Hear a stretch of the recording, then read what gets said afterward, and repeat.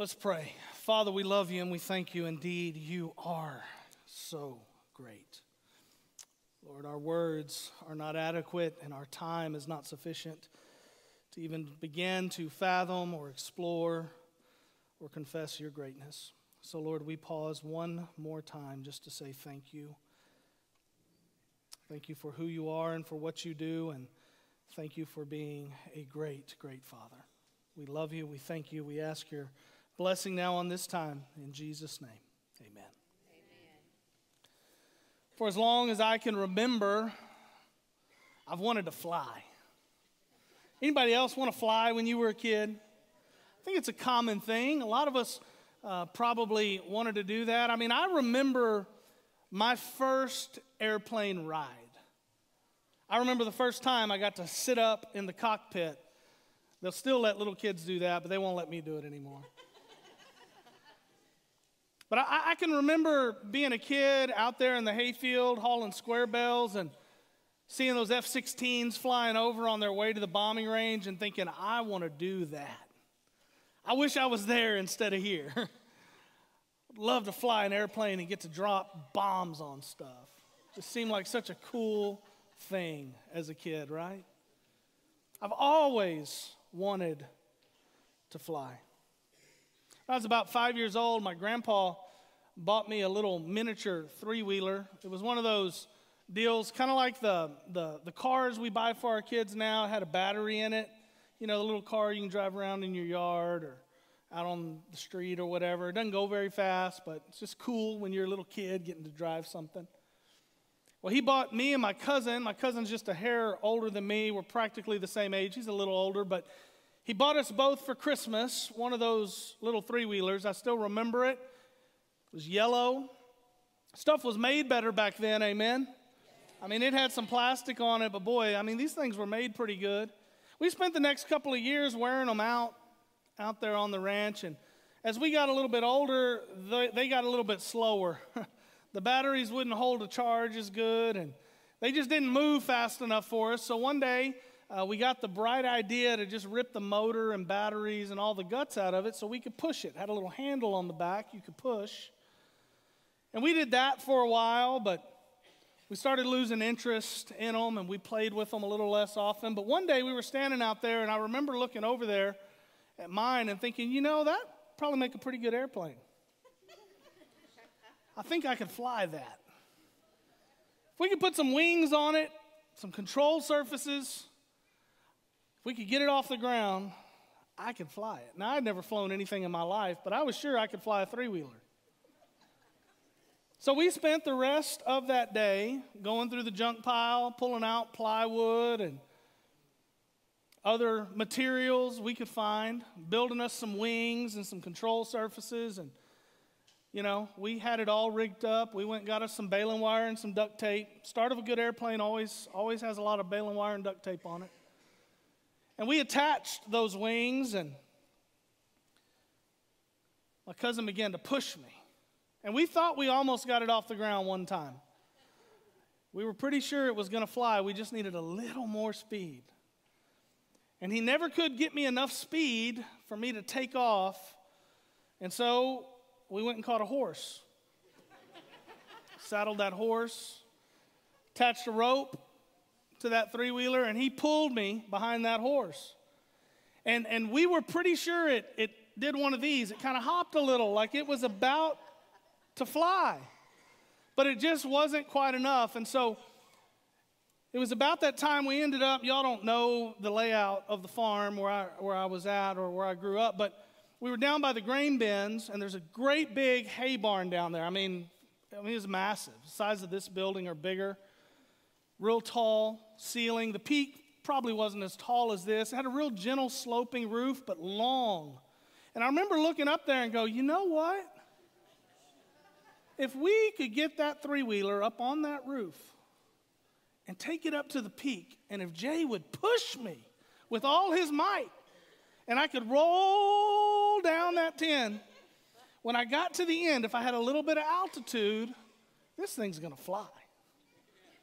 And so we talked about it for a long time, and we all decided it was a pretty good idea, and so we worked, and we got that thing up on that roof somehow. We rolled it up to the peak. We turned it into the wind. We knew just enough to try to kill ourselves. And I remember my cousin saying, do you really think this is a good idea? And I said, I can fly it. He said, okay. And so we looked and made sure the landing zone was clear. We had already gone about 75 yards out the other side of the barn, made sure all the debris was out of the way. We had a good landing place. You know, on the other side of the mesquite trees and the barbed wire fence, there was a great just place to land. Checked everything one last time, and I said, let's go. And he pushed, and he ran until that little three-wheeler outran him, and he stopped, and there I was, just rolling down that roof. And I remember getting about 10 feet from the end of that roof, thinking, today's the day I'm going to fly. I believed I was going to fly. I remember getting right up to the edge and looking up, because I knew I was going to fly. And then I just remember unexplainedly and unexpectedly, without any warning, seeing the ground moving toward me at a high rate of speed. The next thing I remember was my brothers and my cousins all kind of standing around me. And I was laying on the ground, and my little three-wheeler was busted up in a bunch of different pieces. And I didn't fly. You know what I did? I fell. There's a difference between flying and falling, amen? A big difference. A really big difference. And I didn't know why I fell. I didn't know why I didn't fly. I had no idea. In fact, it wouldn't be until I was 16 years old and I went and took my very first flight lesson that I realized why I fell instead of flew all those years before. You see, when I took my first actual flying lesson, before we ever got in the airplane, the instructor sat me down and we started talking about things like aerodynamics. And we talked about a very important principle called Brunelli's principle. It's the principle of lift. It's what makes things fly. When you understand it, you fly. When you obey it, you fly. When you don't understand it and you don't obey it, you fall. You don't fly. And that's how a principle works, right? A principle is the same for everybody. It doesn't matter what color you are, how rich you are. It doesn't matter how smart or how dumb you are. A principle works the same for everybody. And here's the other thing about a principle. It doesn't matter how much you believe in it or how much you don't believe it. A principle still works or doesn't based on the principle. I believed I was going to fly that day, but I still fell because that's how a principle works. It doesn't matter what you believe. There are other people who don't think airplanes can fly, but it doesn't matter what they believe. I flew on several this week. They fly because of the principle. Today we're going to talk about two more big principles in the Bible, and I want you to grasp this. I want you to understand that these principles work whether you believe they work or not. They work whether you think it'll work in your situation or not because they're principles. And principles work. Understanding and observing God's principles will produce blessings in your life. In short, you will fly if you obey God's principles. But if you don't, not understanding them and not obeying them will produce pain and hardship and difficulty. In short, you will fall because that's how principles work. So let's talk about our first one. It's the principle of rest. It's not a popular principle in the Word of God. It's not a principle we talk about often. It's not one we certainly obey very much.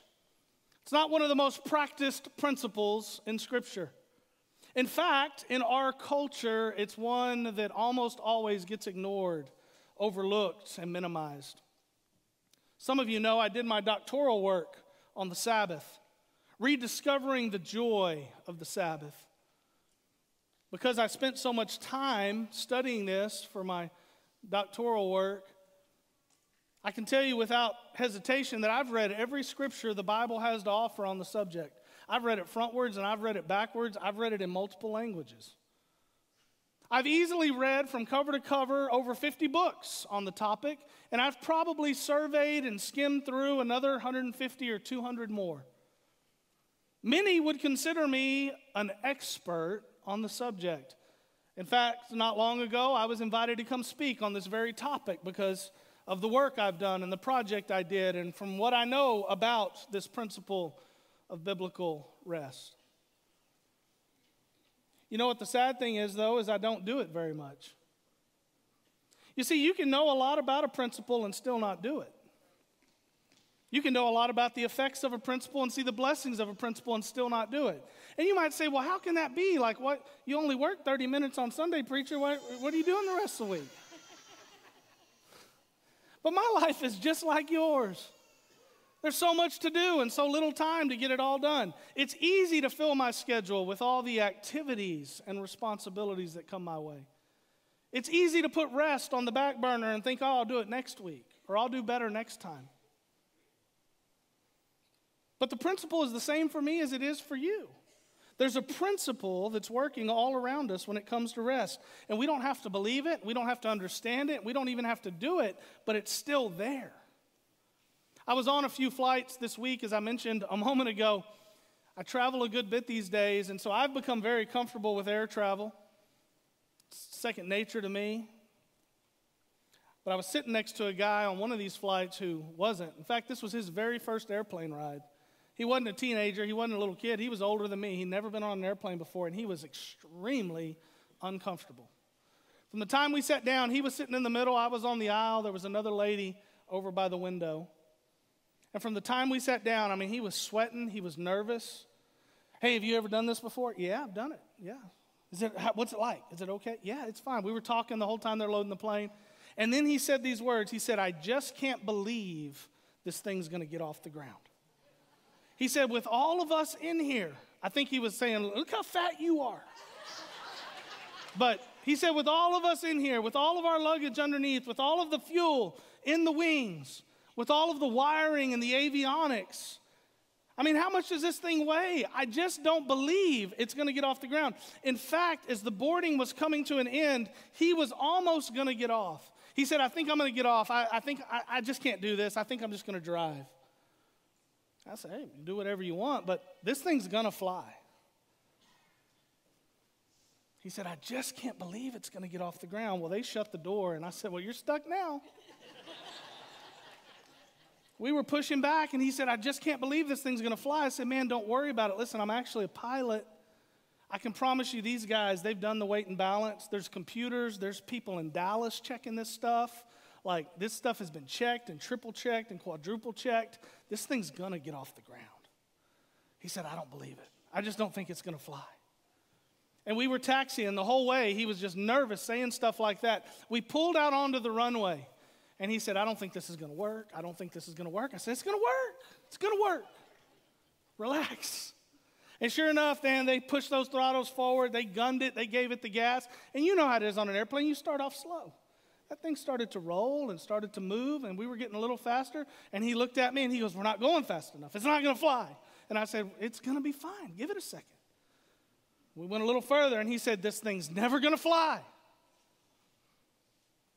And then about then, the nose came up, the wheels came off the ground, and we were flying. You see, he didn't believe it was going to fly. He didn't understand what makes an airplane fly, but guess what? It still flew. The plane kept on flying, got us all the way home safely to San Antonio, not because he knew anything about airplanes, not because of what he believed or what I believed. It's because of the principle. You know, God put this principle in Genesis chapter 2. He wove it into creation itself, into the DNA of the universe we live in. Genesis chapter 2, verse 2, it says, on the seventh day, God had completed his work that he had done, and he rested on the seventh day from all his work that he had done. And God blessed the seventh day, and he declared it holy, for on it he rested from all his work of creation. Right there from the very beginning, we see the rhythm of rest, the principle of rest introduced into our world. We find it again in Exodus 20, in what we call commonly the 10 Commandments. The principle of rest is right there in the Ten Commandments. It's actually the longest and the most detailed of all the commandments that God gives his people. Here's what it says in Exodus 20, starting in verse 8. Remember the Sabbath day to keep it holy. You are to labor 6 days and do all your work, but the seventh day is a Sabbath to the Lord your God. You must not do any work, you, your son or your daughter, your male or your female servant, your livestock, or the resident alien who is within your city gates. For the Lord made the heavens and the earth, the sea, and everything in them in 6 days. Then he rested on the seventh day. Therefore the Lord blessed the Sabbath day, and he declared it holy. You see, the Lord himself blessed the day of rest at the time of creation. And again here he says, I'm going to bless you through it and give you the freedom to enjoy the rhythm of it. The Lord blessed the Sabbath day, and he declared it holy. You may not believe it's holy, but it's holy. You may not believe it's a real thing or a real principle or it really works, but it does. Because God declared it holy. You remember what I told you in the beginning, that understanding and observing or obeying God's principles will produce blessing in your life? God has blessed this principle no matter what you believe. He's declared it holy, and it works. But if you ignore the principle, it's still there. It just won't be a blessing to your life. You know what got Jesus in trouble a whole bunch with the Pharisees and Sadducees, all the religious people of his day? I mean, they just beat him up over this. The Sabbath. It was the principle of the Sabbath. They butt heads over this a bunch. And the reason was the religious leaders of the day had perverted the intent of the Sabbath. They were using it to manipulate and abuse and control people. And that was never the intent of it. So Jesus said some stuff about the Sabbath that really got him in trouble. We'll just look at a few of them. Here in Mark chapter 2, verse 27, it says, Then he told them, the Sabbath was made for man, and not man for the Sabbath. So then the Son of Man is the Lord even of the Sabbath. So there are two things there that got him in trouble. Jesus was completely right. The Sabbath was always intended to be a blessing for you and for me.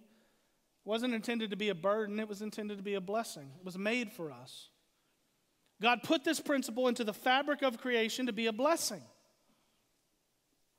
But it's that second part, when Jesus claimed to be the Lord of the Sabbath, that they totally lost their minds. They simply could not accept that at all. We could talk about that for hours today, but it's not the focus of our message. What I really want you to understand is that rest is a biblical principle that's intended to bless your life. If you do it, you'll fly, and if you don't, you'll fall. It's not there to take away your one day off. It's not there to take away your one day of fun. It's not there to ruin your plans. It's not there to punish you or to prohibit you from enjoying all that life has to offer. It's there to bless you and me. It's a divine blessing that we all have the opportunity to embrace or reject. It's a divine principle that we can all obey or disobey. And understanding and obeying this principle will produce blessings in your life, and not doing it will produce hardship. You know, I looked back this week at some of the data I collected when I was doing that project on the Sabbath, biblical rest. Of all the participants that were a part of the study group, we surveyed them at the beginning and the end and throughout the study, but what we found at the beginning was 22%, only 22% thought that participating in a day of rest was important. And most of that 22% wasn't doing it, but they just said, well, God said it, so it probably is. But the rest, everybody else said, no, it's not important. At the end of the study, 98% said it was important.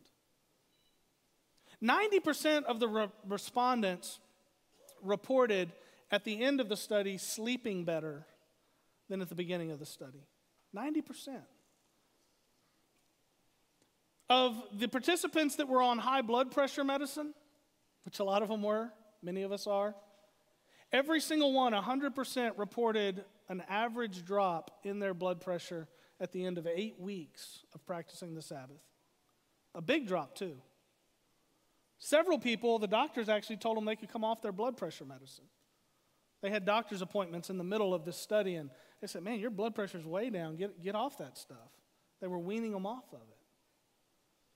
94% of the participants reported, and this was the most surprising at the end of the study, 94% of the people reported that they were accomplishing more in working 6 days and resting 1 than they were before when they were working 7 days and resting none. Everyone who did the study found that it was a blessing in their life in some way, shape, or form, because it's a principle that works. I really do believe that for most of us, the stress we have and the worry we carry, the anxiety we hide from everybody, the trauma we suffer from, the frustrations we won't face, and much, much more would be impacted in a very positive way if we would just embrace this wonderful principle of rest. The principle of the Sabbath.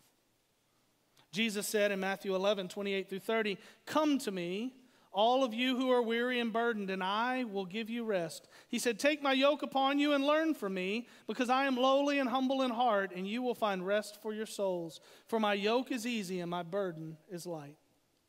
You see, understanding and obeying God's principles produces blessing in your life. You'll fly. So I want to encourage you to fly. I want to encourage you to strongly consider practicing a day of rest each week, a day that you just worship the Lord. And I think you're going to be surprised at how much this one principle will change your life. I know some people will argue, well, I'm not Jewish. This is for the Jews. No, this is a principle. It's a principle that's at work around you, and you can enjoy it and be blessed by it or not. But it's a principle that will work. Number 2, second principle we're going to look at today is God's sovereignty. God's sovereignty. It's another big one. It's one we could easily spend weeks, if not months, talking about and probably still only scratch the surface. But today I just want you to survey this big idea with me of the sovereignty of God. The Bible dictionaries define God's sovereignty in 2 ways. I want to read 2 of them to you. I think it kind of encapsulates what sovereignty is. I realize it's a big religious biblical word that some of you might have heard but maybe don't really understand, and that's fine. You're kind of getting your feet wet with it. So here's how one Bible dictionary described it. The sovereignty of God is the biblical teaching that God possesses all power and is the ruler of all things. Another said it this way: the sovereignty of God is God's absolute right to do all things according to his own good pleasure. In short, God can do whatever he wants. You can't do whatever you want. I can't do whatever I want, but God can. You want to know why? He's sovereign over everything. He's sovereign over everything. Right? Think about the areas of your life that you're sovereign over. Those are the areas you can do whatever you want in it. For some of you, it's at your house. You can do whatever you want at your house, but you don't get to do whatever you want where you work, do you? Some of you are like, I can't do whatever I want at my house. She won't let me. That means you're not sovereign there, right? Right? We all have these little areas of our life that we're sovereign over. We can do whatever we want in that area, but we can't do whatever we want in this other area. Listen, God can do whatever he wants, whenever he wants, however he wants. It don't matter. He can do it because he's God. He's sovereign over all of it. Does that make sense? And this is the reality. We can learn to rest in the sovereignty of God. There's a reason I talked about rest early on, because this coordinates with his sovereignty. We can learn to rest in his sovereignty, and we can learn to get the blessings of resting in his sovereignty, or we can fight against it. But it's not going to change his sovereignty, because his sovereignty is a principle. It's there. It's like gravity. It affects everybody. Now, I'm not saying or suggesting that it's easy, that it's natural, that it's fun, or that it's simple to rest in the sovereignty of God. It's certainly not. But I am suggesting that understanding the principle of God's sovereignty will produce blessings in your life if you accept it and obey it. I was thinking and praying deeply this week on this topic, trying to figure out what to do with the limited amount of time we have to cover it. And the Lord just really revealed to me what I believe are the 3 biggest reasons why we don't embrace God's sovereignty in our lives. Even those of us who know about the sovereignty of God, just like we know about resting, we're probably not really practicing it, right? We're probably not really resting in God's sovereignty. Even if we can talk about it or write a book on it, we're probably not doing it. And why don't we? Why don't we really rest and embrace in this principle that's so important? I think there are 3 reasons. The first one is this: our plans. The reason we won't rest in God's sovereignty is because, well, we're making lots of plans. And we put a lot of effort into our plans. And sometimes the sovereignty of God butts up against our plans. We think we're real smart. We think we're real good at planning things ourselves. The Bible has a lot to say about us planning things. When we take our plans and we put them in place of God's sovereignty, we're always sure to fall. The Bible teaches us that over and over and over again. It doesn't say much positive about you and I, our ability to plan things. Proverbs 19:21, for example, says, "Many are the plans in the mind of a man, but it is the purpose of the Lord that will stand." You can plan whatever you want, but God's sovereign. James chapter 4, 13 through 16 says, "Come now, you who say, today or tomorrow we will travel to such and such a city and spend a year there and do business and make a profit, yet you do not know what tomorrow will bring, what your life will be. For you are like vapor that appears for a little while and then vanishes. Instead, you should say, if the Lord wills, we will live and do this or that. But as it is, you boast in your arrogance. All such boasting is evil." In other words, you're real good at making plans, but you can't do anything to make sure they happen because He's sovereign. Proverbs 27:1 says, "Don't boast about tomorrow, for you don't know what a day might bring." There's a lot more, but they're all kind of basically in line with those, right? The reality is no matter what we might think, no matter how good we might think we are, no matter how smart we might be, we could put all the thinking power of all of our brains in this room right now together, and we still couldn't outthink God. We couldn't even get close. There's no way we could plan anything better than God. He's a much, much better planner than we are. Some of y'all don't believe that, so you need to hear it. I want you to turn and look at somebody and say, God's a better planner than you. Yeah, most of y'all don't even believe that. You're kind of whispering it like, God's a better planner than you. No, He's a better planner than you. Some of y'all are like, I ain't telling my wife that. No, sir. You ain't got to ride home with her. No. And you get mouthy in church. I know it's hard to believe, though, right? It's really hard to believe that God's a better planner than us when we lose a child. I mean, that's where the rubber meets the road. That's what we're talking about, God's sovereignty, resting in it, trusting in it. It's really hard to believe that God's a better planner than us when our career is cut short. It's really hard to believe that He's a better planner than us when our dreams are shattered. It's really hard to believe that He's a better planner than us when our spouse dies at an unexpected time in an early age. It's hard to believe it. You see, I know that the sovereign will of God does not always make sense and is not always easy to accept. The sovereign will of God won't always make you happy. It won't always make life simple. But if you will learn to rest in it, there's a principle there and a blessing there for you when you will learn to rest in His sovereignty. Proverbs 16 offers 2 pieces of great advice on this. The first comes in verse 3 where it says, "Commit your activities to the Lord and your plans will be established." In other words, there's nothing wrong with making plans so long as your plans are God's plans. The problem is when our plans aren't God's plans, because He's sovereign and whatever He has planned is going to happen. So we need to commit our plans to the Lord. We need to make sure whatever we're planning is His plan. We need to run it by Him and make sure we're on the right path. We need to make sure we're in His will. We're not asking Him to join us in making our will happen, right? Because His plans are good plans. The second great piece of advice comes in verse 9 of Proverbs 16, where it says, a person's heart plans his ways, but the Lord determines his steps. You see, we have to understand that no matter what it is, it's the Lord who's guiding our steps and leading us. And if we will listen to him, if we will learn from him, if we will follow him, if we will obey him, if we will seek him, then we will find him. And we will find blessings on our path, even if we find ourselves on a very, very tough path. Because we can rest inside of his sovereign will because we understand the power of that principle. His plans are always right. His plans are always the right plans. Tell somebody that. His plans are always the right plans. His ways are always the right ways. You know, sometimes you just got to stand in front of the mirror and tell yourself that. I don't know what God's doing, but his plans are right. I don't know what God's doing here, but his ways are right. You know who talks to you the most? Who talks to you the most? You.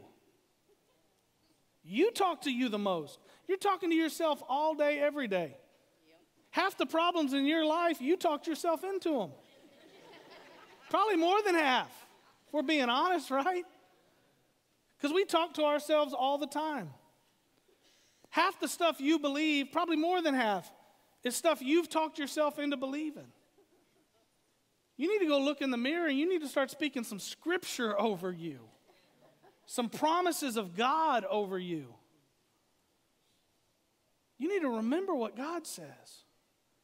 Jeremiah 29:11, he says, for I know the plans I have for you. Now, my wife was reminding me this after the first service, and I thought about talking about it. I just want to share it real quick.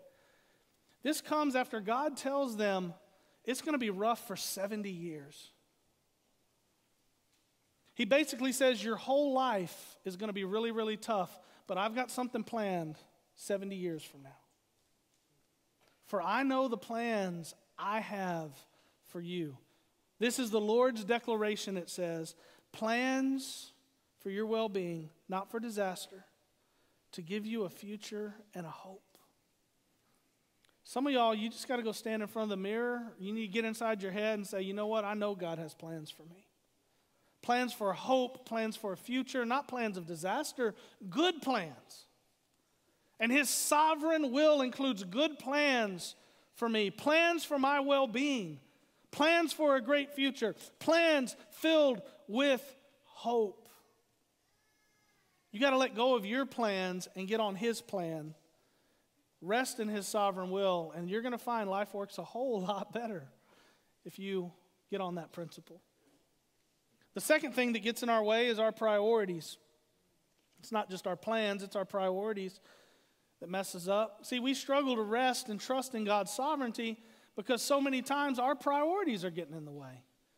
The reality is we're prioritizing the wrong stuff most of the time. We prioritize wealth, we prioritize retirement, we prioritize safety and security.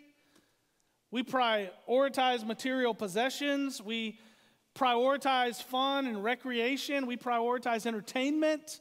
We prioritize sports and social activities. We prioritize politics over God. We got a lot of priorities that are out of whack. And our priorities are what we're focusing on and what we're thinking about and what we're putting our money and our effort and our energy into, and they're really not right most of the time. So the problem is, when our priorities butt up against God's priorities, we get surprised and we start to struggle to rest in his sovereignty because our priorities are wrong. Not because his are wrong, his priorities are right. But our priorities don't look like his priorities because we're got the wrong priorities. And so we can't trust in his sovereignty because we're trusting in our plans and our priorities. I think this is in part why Paul wrote things like Philippians 4:8, where he says, finally, brothers and sisters, whatever is true, whatever is honorable, whatever is just, whatever is pure, whatever is lovely, whatever is commendable. He says, if there is any moral excellence, and if there is anything praiseworthy. Dwell on these things. Think about these things. Prioritize these things. Bring these things to the surface in your life. Because when we're not thinking about and prioritizing the right things, we're certain to fall out of step with the Lord. See, to rest in God's sovereignty, we must possess God's priorities for our lives.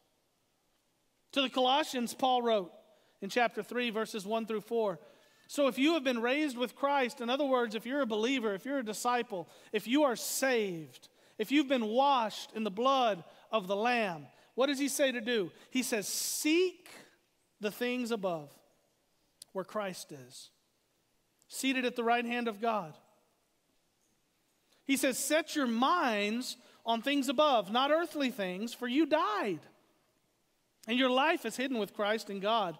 When Christ, who is your life, appears, then you also will appear with him in glory. You see, here we see that for the Christian, our priorities are not the same as those who live in the world. We prioritize and seek things that are above, not things that are in front of us or around us. Or at least we're supposed to. We're supposed to set our minds on the things that are above us, not the things that are around us. And when we do that, we remove a major barrier to accepting and trusting God's sovereign will in our life. Jesus said this in Matthew 6:33. He said, but seek first the kingdom of God and his righteousness, and all these things will be provided for you. In other words, trust in God's sovereign will. Seek his kingdom first. Get your priorities right. And then everything else is going to line up and make sense, because God's sovereign will is always best. If you want to learn to rest in God's sovereignty, then you must possess the priorities of God. It is that simple. If you don't, you will be extremely disappointed, and it will be extremely hard to enjoy the blessings of resting in his sovereignty. If you do, you'll fly. If you don't, you'll fall. And here's the third reason we don't trust God's sovereignty. We don't embrace it and rest in it. It's our perspective. You see, many times we just have a very, very poor perspective about life. We don't look at things the right way. You know, we admire the Apostle Paul for many reasons, but one of the reasons is he wrote things like Romans 8:28. In Romans 8:28, he says, we know that all things work together for the good of those who love God, who are called according to his purpose. He talks right there about God's sovereignty, that everything's going to work together. God's got the plans already figured out. He goes on in the verses to follow to talk about that even more as it relates to salvation. Paul wrote a lot of stuff like that. You know, Paul's the guy who was shipwrecked, he was beaten, he was abused, he was mistreated, he was laughed at, was made fun of, he was run out of town, he had to be lowered down walls and baskets. He's the guy, he gets arrested over there in Philippi, and him and Silas are thrown in prison. And at midnight, chained to the walls and the floor, him and Silas are singing hymns, praising God. I get thrown in jail, I ain't going to be singing no hymns. I'll be scared to death. He's just singing hymns, trusting God. This wasn't the kind of prison where you were getting fed good and had air conditioning, had a doctor to come check on you and bandage your wounds, had people caring about you and loving on you. No. It was a different kind of prison. And he's just praising God because he understood that God was sovereign, that God had it in control. He's able to sing in that moment and many others because he's resting in the sovereignty of God. He understood and harnessed the power of this principle. His perspective was right, and so it allowed him to enjoy it. He had the right perspective.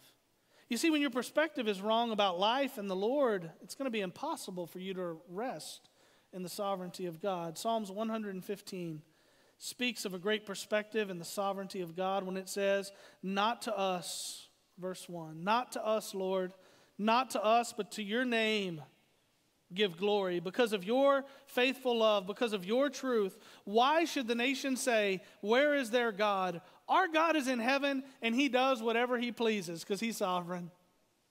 Not to us, though. Not to us. There at the end, we see how sovereign he is. He does whatever he pleases. And the psalmist is okay with that and can rest in that because he has the proper perspective. Not to us, not to us. Is that your perspective? Is it mine? Generally not, right? Generally it's, Lord, what about us? Lord, what about me? Lord, bring that to me. Bring that to me. Do that for me. Lord, me. It's the wrong perspective. Not to us. The Lord is sovereign. It doesn't matter if you believe it. He is. Isaiah said this in 46, 9 and 10. Remember what happened long ago, for I am God, and there is no other. I am God, and no one is like me. I declare the end from the beginning. Indeed, he has. I declare the end from the beginning and from long ago what is not yet done, saying, my plan will take place, and I will do all my will. Because he is sovereign. If you're struggling to rest and trust and believe in his sovereign power, I would encourage you to examine your plans, your priorities, and your perspective. They're probably getting in the way. I believe the Lord knows everything. I believe the Lord knew you were going to be here today, sitting in the exact seat you're sitting in. I believe the Lord knew I was going to speak these exact words on this exact day. He knew we were going to all be together right here in this place to worship him this hour from the very beginning of time because he's sovereign. He knew you were going to hear about that today. If you've been rejecting God, if you've been rejecting his plan, can I encourage you today to embrace it and receive it? He knew you were going to hear this on the radio. He knew you were going to see this on Facebook and decide to stop and watch. If you've been rejecting him, you've heard this for a reason today. Stop rejecting him and receive him and trust him and believe in him. Christ died for you. He gave his life for you. He bled for you. He rose from the dead for you so you could be victorious over death yourself. Repent and be saved today. Rest in the sovereignty of God. Confess with your mouth that Jesus is Lord and believe in your heart that God raised him from the dead, and you will be saved. Let's pray. If that's you and you need the Lord this hour, if you need that great gift of salvation, we invite you to open it and take it. Say this to the Lord. Say, Lord, it's me. I confess that I'm a sinner.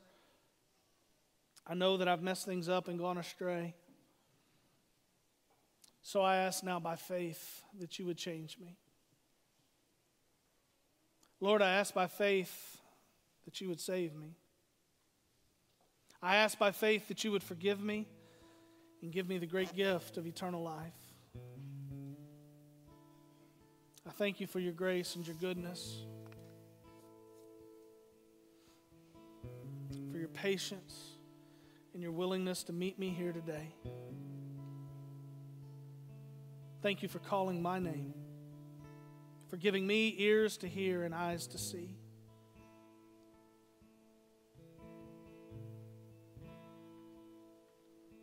Father, as we prepare to close today, I know this is tough. I know it's hard to rest.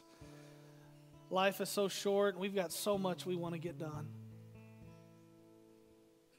And harder still is to rest in your sovereignty, because our plans and our priorities and our perspectives and all of that's combined into that, Lord, well, it gets in the way. I know it's hard to sit back and trust someone else to take the wheel, to trust someone else has it all figured out, to believe that your plans are better when sometimes they seem so crummy. So, Lord, I pray for those who are struggling with that right now. Lord, I pray you would help them to trust and to rest in your sovereignty this week. Lord, I pray instead of speaking the lies of the devil to themselves, they would speak the truth of the Word of God to themselves this week. I pray they would look in the mirror and say, I'm valuable, I'm loved, I'm cherished. Christ died for me. There's a plan, there's a purpose for my life. I'm still here, so he's not done. Lord, I pray they would speak words like that into themselves. Lord, I pray we would focus on you and who you are so we would know who we really are. Lord, move. Help us to fly. We've fallen enough. Give us the wisdom to fly. In Jesus' name we pray.